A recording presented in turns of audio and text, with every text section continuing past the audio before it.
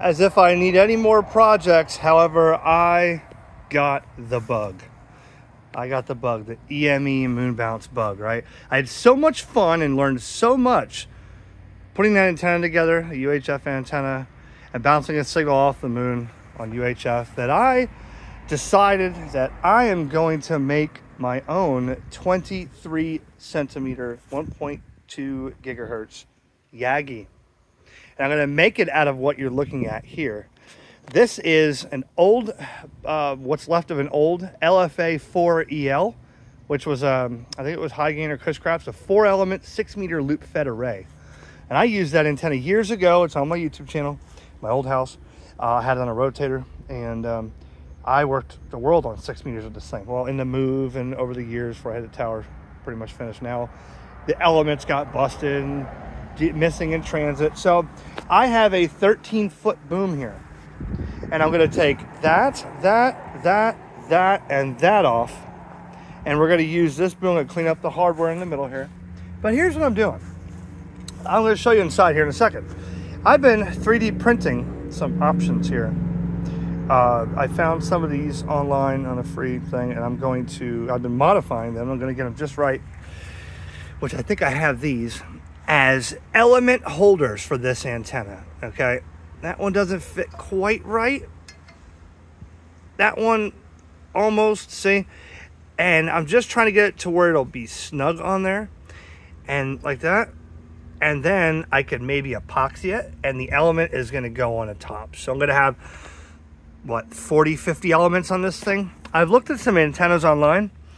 And some of them are 18-foot booms. I mean, huge EME antennas. And many elements. So I'm going to stick with what I can fit with the calculator online, the Yagi calculator. It starts, what is it, DL7. I think it's a 23 centimeter, or actually it's a Yagi calculator for things like this. And I got it bookmarked, but I have to read the whole page again. So I figure, as this project goes, I'm going to 3D print these, okay, and they're going to stay on there. And would I want to make it circular polarized? I could do one of each like that. I could put, you know, of course, the spacing and stuff. One element here, horizontal. One element here, vertical. All the way down. The driven element down there on that side. All the way down here with the directors. I don't know if I want to go circular polarized or horizontal vertical like that. Much like this antenna, which is constructed of circular polarization. But everybody online tells me 3 dB is being lost on transmit and receive because of the circular polarization. They said you're better off with a linear Yagi. So I have this bug. When I bounce that signal off that moon to Frank NC1I, by the way, guys, NC1I is a huge station, Frank. I think I said in the last video, I was so excited, and I was like, well, you know, I don't think he's a big gun. No, he's a big gun. He's got 48 Yagis, 48 stacked Yagis on an array. I mean, it's huge. So what I'm going to do is I'm going to keep playing on the, you know, the settings for the 3D printer. Because, like, I have one here that's too big. It's actually more elongated than circle. Whereas these here are about the circumference, or, you know, the shape of the boom there. All right. But there's some things that I need to tweak on the 3D printing. See, on my messy disk here, what I have is one of them printing. And it is not 100% infill. You can see that. It is pretty hollow inside. All it needs to do, really, is hold that element. This takes about 26 minutes on the settings that I've drilled down.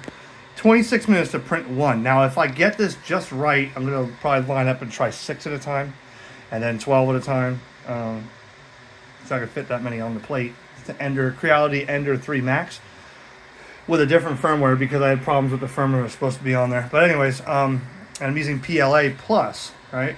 So that's it's not going to be stored outdoors. It's not going to be in direct sun like that one is out there. I mean, all day, every day. It's not going on a tower, so I don't really think I need ABS, because if it works, you know, this will be a sporadic thing I decide to use, and I'll leave it in the shed or whatever. So it's not 100% infill. It's about 26 minutes to print one of those, and when I get them right, I'm gonna line them up on here on the software, write that to the card, and print. I just hate doing that sometimes, because when you go to print a lot of things at one time, Sometimes one thing goes wrong and it starts dragging that piece over. You wake up in the morning, there's this ball of goo, which I don't know if I can find the last one I had, but man, that thing is huge. I mean, here it is. There it is. That wasn't nothing, right? So, yeah, I don't want to waste too many, so I'm going to try multiple ones at a time. Also, one thing I did manage, which I need to redo. Anybody know what this is? What is that? I know it needs to be, the holes walled out. There's little threads in there with the 3D print, but you know what that is? I know it's beveled on the side. I'll redo it. I didn't have the plate hot enough. That is a 24-pin accessory plug, which goes to my Icom 471 and Icom 1271. The 1271 is what I'm going to attempt to use for EME Moonbounce. That's a 1987 1.2 gigahertz 10-watt radio that I have. It's like mint in the box. Bought it at Hamfest. Made a video on that. It's on my channel.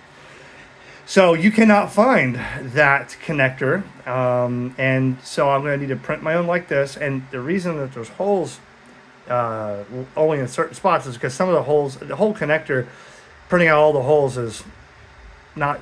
I'm only going to need some PTT. I'm going to need some audio in and out. Looking at the manual and online, there's a couple wires that I'm going to need on this connector. And you buy those little pins where you solder the wires on, or crimp them, and then you push them in those holes, and that should go, when I get the keyway just right, because it's a keyed plug, it should go right in the back of the radio. Because finding one of those plugs, there's got one guy on eBay that's got one. He wants $110 for it. That's $10 for the plug and $100 to ship it, because he knows they're very rare. So, well, let's see. And we won't talk about the other projects that I have going here. The 2-meter, 77-meter cubicle quad, some weather stations over there for NOAA. All kinds of stuff. But so another thing I've realized, and let me ask you guys. So I've learned a couple things online. I mean, I've seen these before, but reading about them makes so much more sense. There's different boom or different Yagi designs. There's through boom, insulated, or like this has plastic insulators here, right? So this is not touching the boom at all. Then you have what I'm trying to do is, on top of the boom here, where it's sitting just on top. That'll be all the way down the top. See, then you have what this one is. This one was not insulated from the boom. This was all metal, all part of the boom here. So the only one that was insulated was the driven element down here, see? Because that was the loop that went up over like this. It was a big loop. So do you think it's going to be okay? Because there are some antennas I see online for sale for like $250, $260. Usually they're in Europe or overseas, but they will ship. And they're like very high gain DX 23-centimeter Yagis, and they're built the way I'm trying to do it, is on top of the boom like this. Now you may say, well, Eric, this is way stupid. It's never going to work. Well, that's what everybody said about that over there. So I have to do this in order to make, to learn stuff myself. I mean, I've learned so much about circular polarized antennas and how it works on Moonbounce, and also the difference between this type of Yagi and that type of Yagi. So why not, right? That's what ham radio is, experimentation. I've already proved a lot of people wrong, so I'm going to try to do it again. The only thing I'm worried about is that 1271, that old vintage Icom, I'm going to have to put it on the service monitor and see what it's looking like. Maybe a little off frequency. It's got to be very precise. It is 10 watts. Some people say you can do this on single Yagi at 10 watts. But the Icom 9700 versus a 1271, well, that 1271 was made in 87. So there is no way to hook up a GPS to it, and for a reference clock like the 9700. So I'm not sure, but we're gonna learn more about it. Worst case scenario, here's what I said about the UHF Yagi. Worst case scenario, this thing is for terrestrial. When I get it done, it works, and I'll have 1296.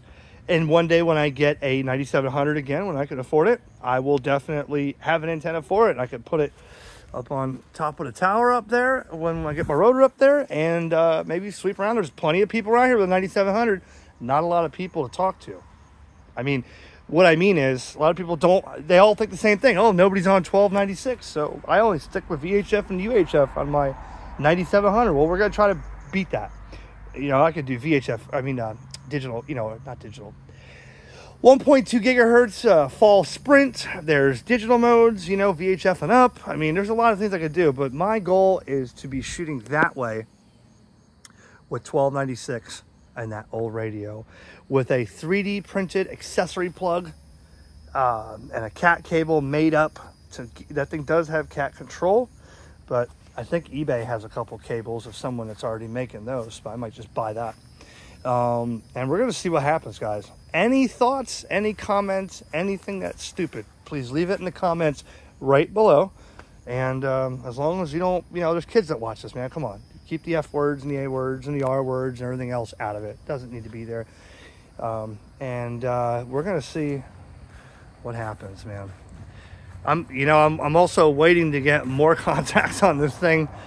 The moon is at apogee, I guess, and by the time it rises tonight, it's a 100% full moon tonight. By the time it rises, it's going to be 2 o'clock in the morning. So I'll be sleeping, and nobody's been on the chat. Nobody's been out there. I guess that was the expedition was the best thing for me. So Frank, if you're out there, let's give it a shot again. So there you go. That's the video of the day, 7-3 from KJ4YZI.